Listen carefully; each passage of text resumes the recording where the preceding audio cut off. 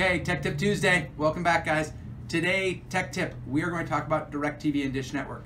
So I personally have a love-hate relationship with both of them.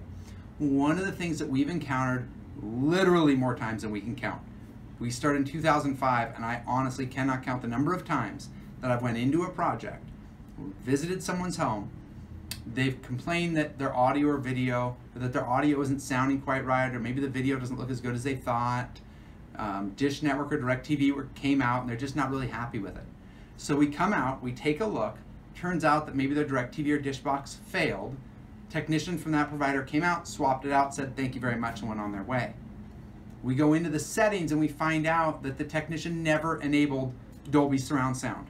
So ever since that box was installed, it's been outputting left and right audio into their theater room, into their surround sound system, and they're wondering why it sounds so crappy.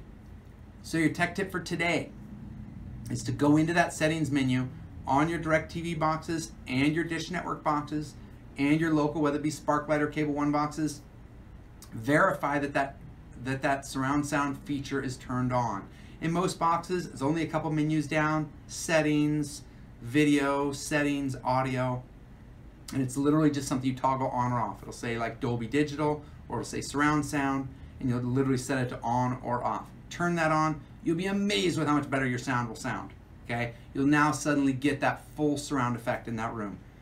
Obviously, don't do this in a room where you don't have surround sound, because if you do, then you'll lose sound, okay?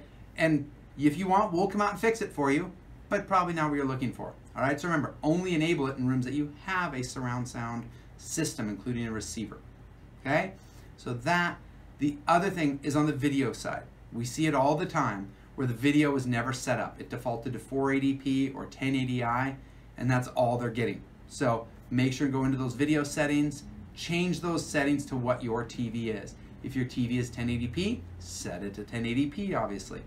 If it's 4K, set it to 4K.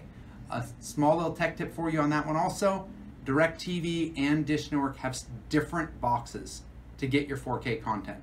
So if you bought that nice 4K TV, make sure and call out to DirecTV, make sure and call the Dish Network. Get your 4K box in there so you can get your system really working with that beautiful TV you have and that wonderful surround you have. Okay? Enjoy your Tuesday.